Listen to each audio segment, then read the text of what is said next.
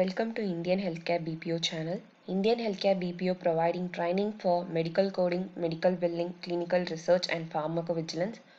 For further detail, contact the given number here. In this video, I am going to talk about the posterior pituitary gland. Posterior pituitary hormone synthesis. The posterior pituitary hormone synthesized by the cell bodies in the hypothalamus. The bodies of the cell that secrete the posterior pituitary hormones are not located in the posterior gland, but they are large neurons called magnocellular neurons located in the supraoptic and paraventricular nuclei of thalamus. The hormones are then transported into the axoplasm of the neurons, nerve fiber, passing from the hypothalamus to the posterior pituitary hormones. Then the posterior pituitary glands and its relationship to the hypothalamus. The posterior pituitary gland, also called as neurohypophysis, and which is composed of mainly glial cells called pituicytes. The pituicytes does not secrete hormone, they act simply as a supporting structure for a large number of terminal nerve fiber and the terminal nerve ending from the nerve tract that originates in the supraoptic and paraventricular nuclei of hypothalamus. Then the tract passes to the neurohypophysis through the pituitary sac. The nerve ending are bulbous knobs that contain many secretory granules. This ending lies on the surface of the capillary where they secrete two posterior pituitary hormones. One is antidiuretic, which is also called as vasopressin, formed primarily in the supraoptic nuclei, and then oxytocin is formed in the paraventricular nuclei. Then the antidiuretic hormones. Physiological function of antidiuretic hormones, which increases the water reabsorption from the collecting tubule and distal tubule of nephrons in the kidney. For example, injection of extremely minute quantity of ADH, antidiuretic hormone, as small as 2 mg can cause decreased excretion of water by the kidney. Without ADH, the luminal membrane of the tubular epithelial cells of the collecting duct are almost impermeable of water. Regulation of antidiuretic hormone. Osmolarity means the concentration of electrolytes in the body fluid with the ratio of water. Like we can see about the increased extracellular fluid osmolarity stimulate ADH.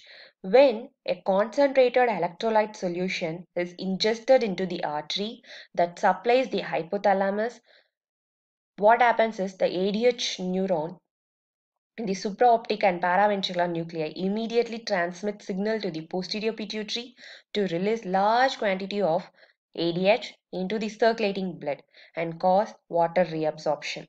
Conversely, injection of dilute solution into the artery cause cessation of impulses and therefore almost total cessation of ADH secretion occurs.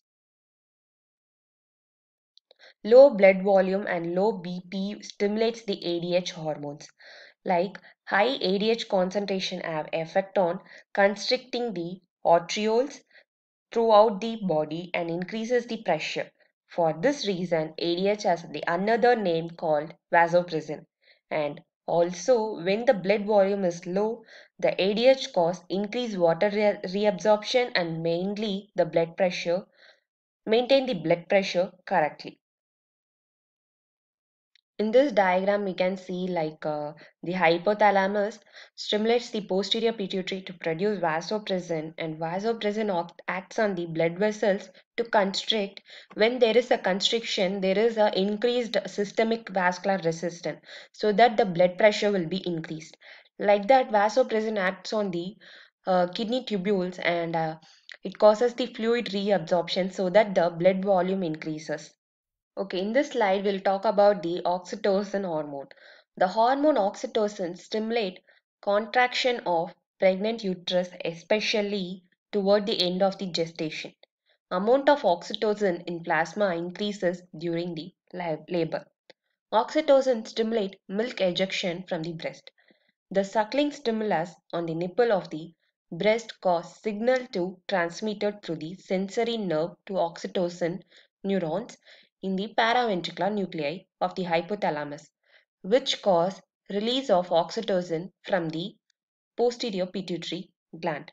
The oxytocin is carried by blood to the breast where it causes contraction of the breast cells. In less than a minute after the beginning of suckling, milk begins to flow. This mechanism is called milk letdown or milk ejection. Disorder of posterior pituitary hormone secretion. Antidiuretic hormones like central diabetic insipidus and another type is nephrogenic diabetic insipidus. In case of central diabetic insipidus, there is an inability to produce or release ADH from the posterior pituitary. Can be caused due to head injury or infection, etc. Distal tubular segment in the kidney cannot reabsorb water without ADH. It results in large volume of dilute urine. In case of nephrogenic diabetes, there is a normal or high ADH secretion, but the kidney cannot reabsorb. The other type of disease is syndrome of inappropriate antidiuresis hormones. In this case, there is inappropriate release of ADH, so there will be an increased amount of ADH which cause increased reabsorption of water in kidney. So what happens is our sodium content will be increased in urine. That's it in case of ADH. Thank you for watching the video. For further video, contact the Indian Healthcare BPO channel.